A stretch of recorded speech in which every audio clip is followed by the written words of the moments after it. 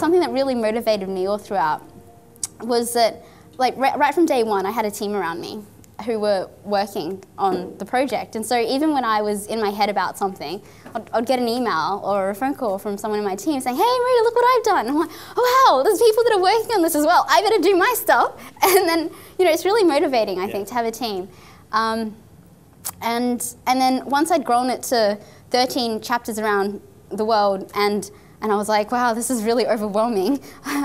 You know, I thought about, oh, you know, should I just give this all up? But then I thought, no, I can't do that, because there's 13 chapters, there's like 80 people around the world that are working at least 10 hours a week on this project, and I need to step up and do my role so that they actually feel like they're getting value from what they're doing, and they feel motivated, and I just believed, you know, if I just stick at this and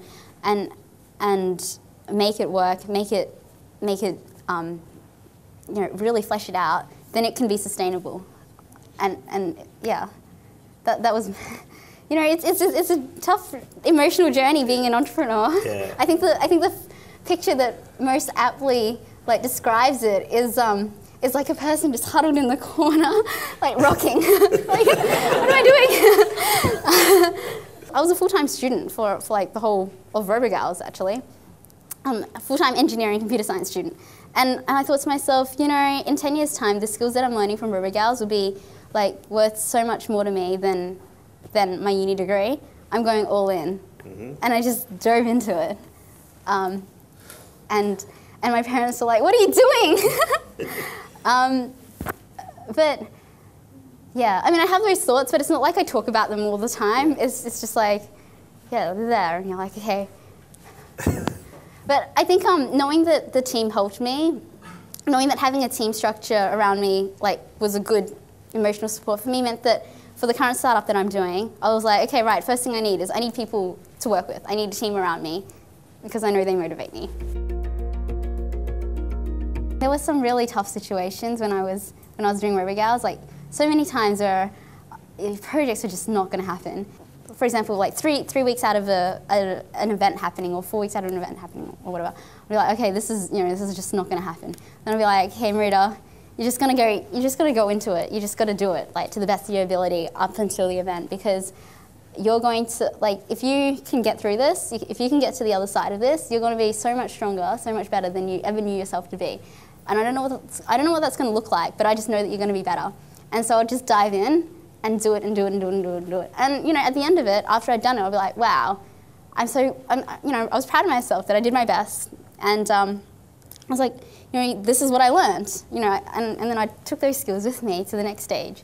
So I think, yeah, for me, like, the thing that I really loved about Robogals was that I was always just challenging myself to learn more and more and more. And I was challenging everyone in my team to learn more and more. And I didn't want people in my team that weren't being challenged and that you know, didn't love their role. So hard work's a pretty key ingredient to all this. Yeah, exactly. Just it is. I think it's all just about, well, what do I want to achieve? What do I need? Like the simplest ingredients that I need in order to get there. And then, okay, how do I get those simple ingredients? You know, like buying all those robots, that could have cost a lot of money. Hiring a room to do stuff in, that could have cost a lot of money. But, you know, if I just ask a university professor who has those resources at hand, and I have him see, well, he was the one that, you know, wanted to do the project in the first place, so that was easy to convince him to give me all that stuff. But yeah, I remember early on in the project, I thought to myself, well, we don't have a lot of money in terms of sponsorship, but we have all these universities around the world that have like donated robots and donated rooms, like all this in-kind support. And I don't know how much that totals in terms of money, but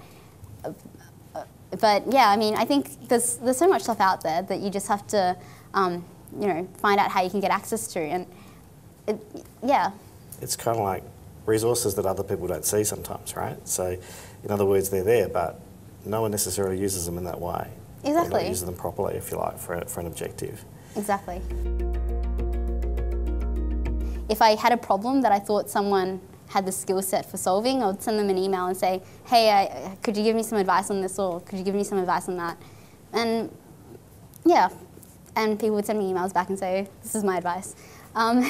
So yeah, I don't really have like an official mentor. I guess I have the whole world as my mentor. And you choose to listen to what might make sense at the time, well, right? I listen to everything, and then I decide what will be the best course of action for me. Because I think that whenever someone gives you advice, it's all based on like their experience and their situation at the time, and that might be different to your situation, your context at the time. So ultimately, you're responsible for your own decisions that you make, and so you've got to weigh up everything and then choose, and then be responsible for your choice. Well, big problems always start from small problems.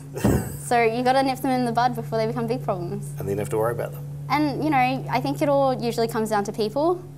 Like, that's the hardest thing, I remember reading when I was in my first year that more companies fail in their first year due to people problems more so than any other problem, more so than like lack of technical ability. It's just people problems. And I thought, well, yeah, Robogals is a great experience because I'm working with people all the time. And if I can manage hundreds of volunteers, then like when I have employees, it's going to be a piece of cake compared to this. Compared to like getting people to do stuff for free. Yeah. If you're paying them, they've already got that commitment. But then if on top of that, you can inspire them, you can, if I can bring all those skills that I use with volunteers to my employees, then who knows what they can create. I think that the main thing is that your expectations have to be aligned. I mean, if you're expecting this and they're expecting that, then it's not going to work. You need to both like have really clear expectations and to always communicate so that your expectations are well-founded and you're on the same page, otherwise it's not going to work. So yeah, I think communication is really, really important. And like I said, yeah, big problems, they all stem from little problems, and mostly, yeah, it's about people. So if you're communicating with them and yeah, I mean, then you don't have that. Yeah, sometimes, because I guess sometimes it sounds like you've got people out of their comfort zones, talking to people they didn't know they needed to talk to, cold calling, all those sorts of things, as well as sometimes having them just do the thing they like doing, rather than necessarily doing anything they don't want to do. Yeah. Well, I think you've got to be prepared to ask them questions. For example, if I'm mentoring someone and I say, well, how about we do this? So, okay, so I like to have people set their own goals, because, yeah, if I have an idea, I'll be like, oh, this is my idea, and I say, okay, so, we're going to get there by then, but I want you to set your own goals, and then they'll set them, and I say, oh, no, I don't think that's quite, big enough or precise enough, I think you can do better than that, and then, they set their own goals with my guidance, and then I can say to them, you set your own goals. Like, I'm just holding you to your word when I mentor you. I need to set really short-term goals to motivate me. Otherwise, like, So I always set like 3-month goals actually, because I think that if you set like a one month goal, that's too short of a time, and you can get demotivated and not work towards your goal. But if you have like a 3-month goal that inspires you, then you can work towards it. You can get demotivated, but then you remotivate yourself and you keep working towards it. And then at the end of 3 months, even if you don't get there, at least you're like 20% of the way, and you're like, wow, I can't believe I achieved like 20% of my like big, hairy, audacious goal in like 3 months, and now I have to keep going. Yeah, I think in Robogals, we just try to give people autonomy to come up with their own ideas and execute them, and we allow people room to fail. So, I mean, there was an event that I mentored someone to run, and it didn't go as well as we'd hoped, and I think she was really disappointed.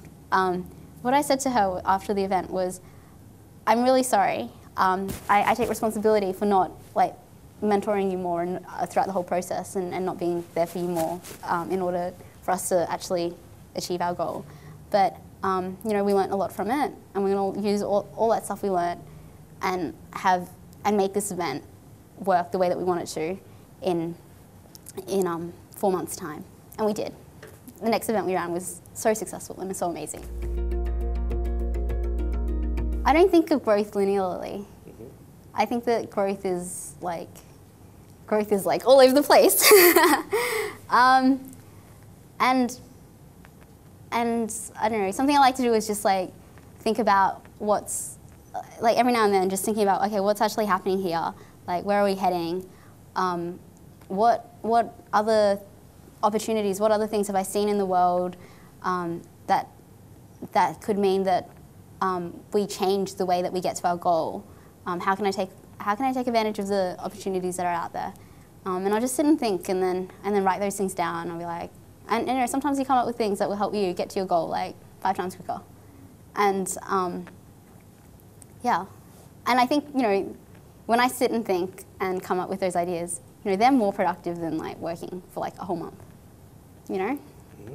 Yeah. So it's almost like doing, sometimes we explain in kind of commercialisation or that sort of growth phase, you're not doing the steps in order sometimes. You're sometimes doing the last step first, almost, to try and get you to where you need to go.